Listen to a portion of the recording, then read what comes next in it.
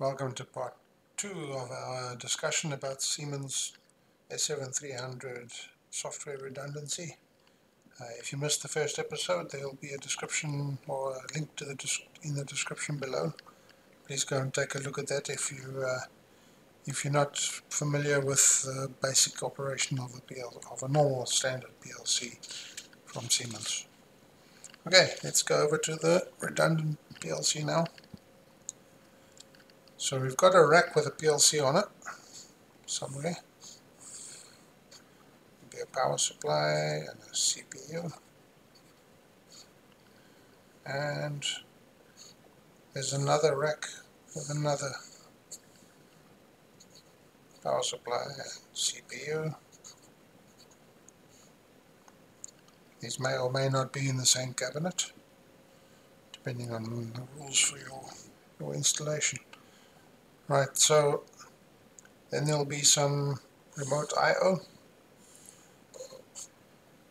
ET200M stations. They've got a power supply, an interface module, and a second interface module, and then I/O. And there might be another one, again with a power supply, interface module, another interface module, I/O, and so on. I'm going to call this CPU, CPU A, PLC A, CPU A, call this CPU B, in which case this interface module is interface module A, and that one's B, same way. This one is A, this one is B. The CPU's got Profibus DP connection, and CPU A connects to interface module A on the first rack and interface module A on the second and subsequent racks. CPU B also got Profibus DP connection, and it connects to the same thing on the second, to the B interface module on all the racks. The hardware configuration of these two PLCs will be identical for this hardware. Right, let's take a look at the software. Software is very similar to the software you saw for the normal PLC. So we have, let's change color. We run through the startup, then all the self-diagnostics and so on. Then it drops into OB100, and in OB100 we call a special function block supplied by the Siemens software redundancy, Siemens SWR package. It's called SWR start. From there we then go into we start our main loop, so we do read inputs, we write that into the input image, and then we drop into OB1, and in OB1 there we call a function called SWR ZYK, Zyklus for German for cycle, so software redundancy cycle, and in between calls to this function block we have our redundant program. So we have function blocks, function control blocks, etc., and then we call SWRZYK again. That's OB1, and OB1 then operates on program state.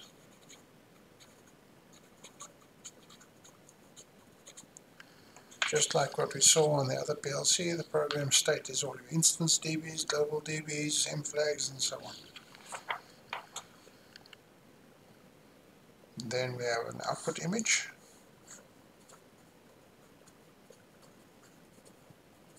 And write the outputs. So we read from inputs, the program reads from the input image, does all the work with program state, writes to the output image. At the end of the OB1, we write to the outputs. And then back to here again. So that's exactly the same as what we saw on the other PLC.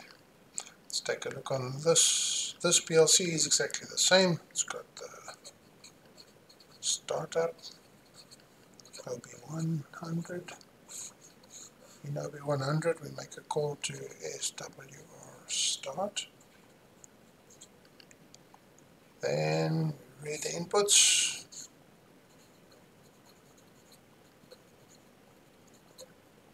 And then we drop into OB1. And in OB1 we call SWRZYK. Then we have identical program blocks, FB, FCs, there are more than one of these. And your redundant program. End of this we call the same function block again. And again we read these inputs into our input image.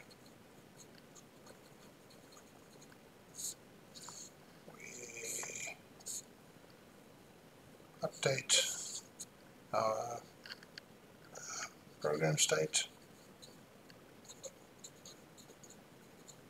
and we have an output image,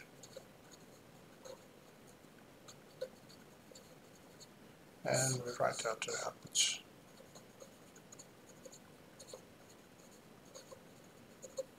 Okay, exactly the same.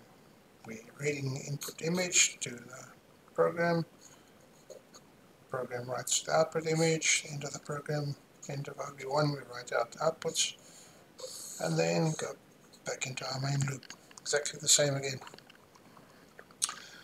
But let's assume that CPU A is the master, so it's in control of the software redundancy, and CPU B is the standby.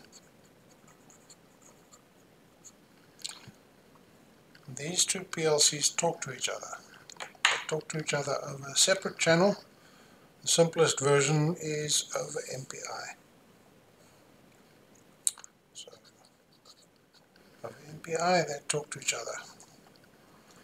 If this one is the master, then it runs, at the end of this call, it runs through the redundant program, updates the program state exactly as a normal PLC would, comes to the end and does this call. And what happens here is this block picks up the program state and sends it over MPI to this block on the standby PLC. The standby PLC then updates the program state, and because it knows it's in standby, it will jump that program and it will not run the redundant program. At the end of the OB1, when it reaches to the here again, it then picks up the state of the standby PLC and sends it over MPI to the master PLC. So the master PLC knows what the standby PLC is up to, and the standby PLC knows what the master is up to, and it keeps the program state identical to the master state. So we'll discuss what that means in a further video, But right now I think that's enough to get an idea of what we're looking at. We'll see you in the next video.